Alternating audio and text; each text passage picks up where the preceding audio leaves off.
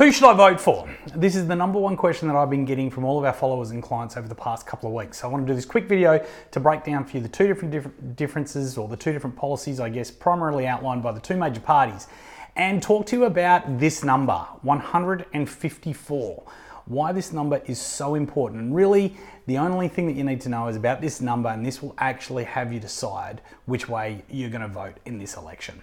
So before we get stuck into it, g'day guys, my name is Tim Guest. I'm Australia's leading financial educator and the managing director of Infinite Wealth. I've trained over 18,000 everyday hardworking Australians, people just like you, how to reach their financial goals, whether they be things like home ownership, travel and lifestyle, or early retirement, using only what they currently have available to them right now.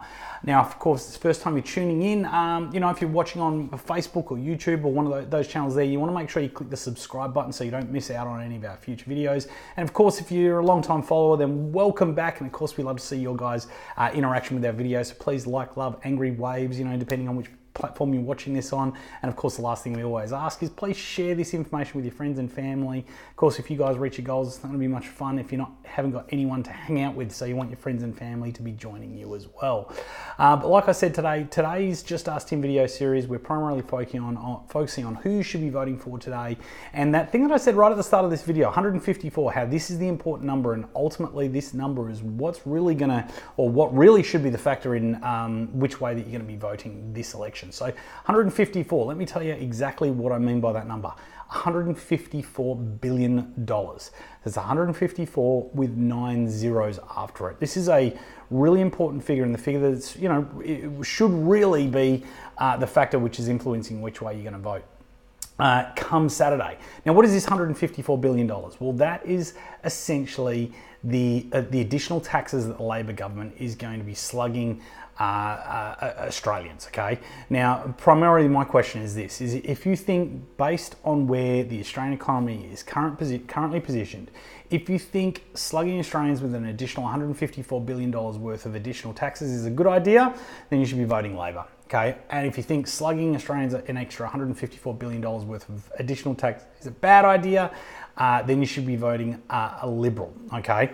So I'll kind of break it down. So essentially, these are the additional taxes that Labor want to impose on Australians. Now, primarily where those are going to be coming from is going to be coming from housing. Okay, so we're talking negative gearing. Also closely tied to that is the capital gains discount, which will impact investors on all different forms of assets. Okay, ultimately, what we're going to see is that's going to create a lot of uncertainty in the property markets. But primarily, the biggest thing that we're worried about is the higher rents that is going to impose.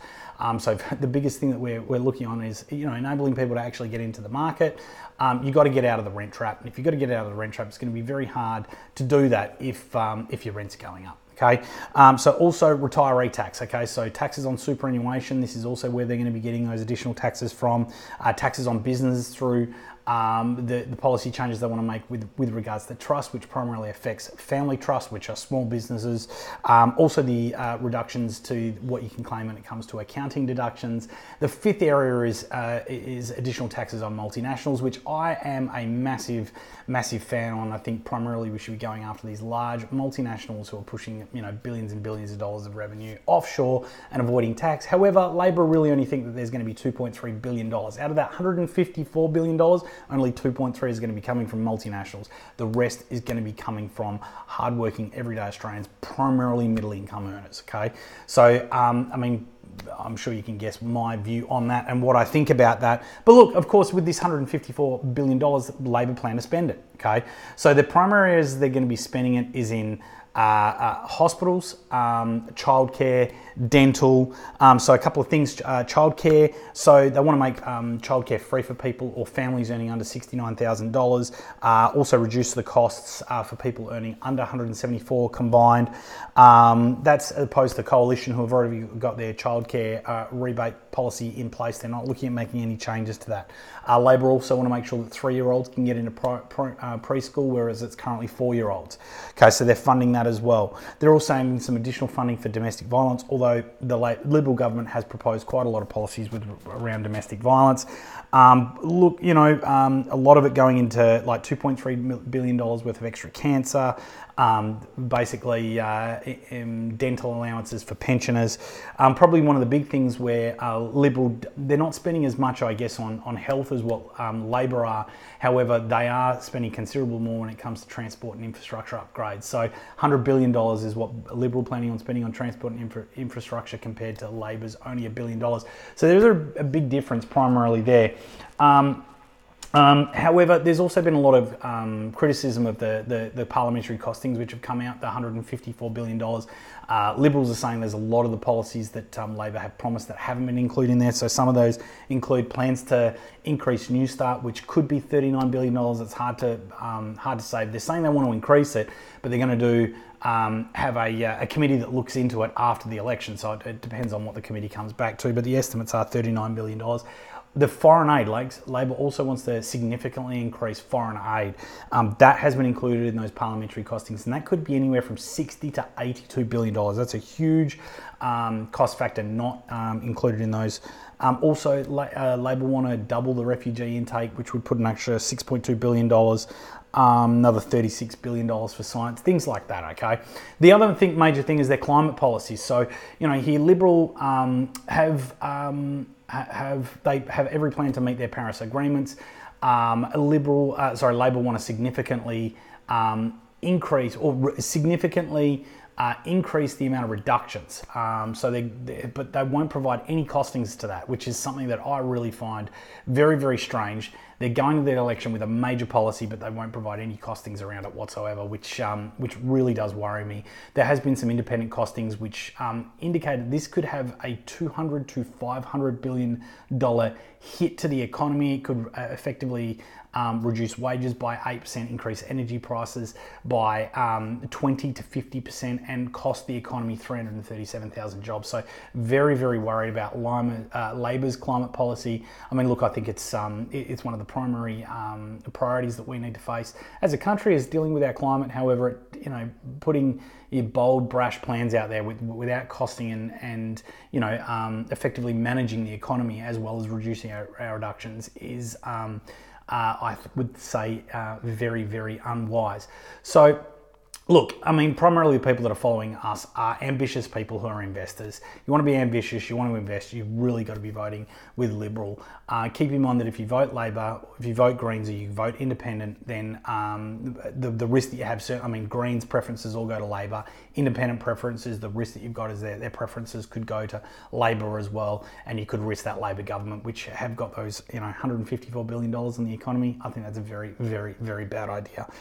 Personally, this election, I'll be voting Labor, and I'll be making sure that I do everything that I possibly can to put Labor last, just because I think that these policies primarily hit middle income earners the most. I mean, 2/3 of people at negative gear earn under $80,000. So, that's not hitting the top end of town like Labor would like you to think they're going after the top end of town. No, who they're actually going after is middle income earners.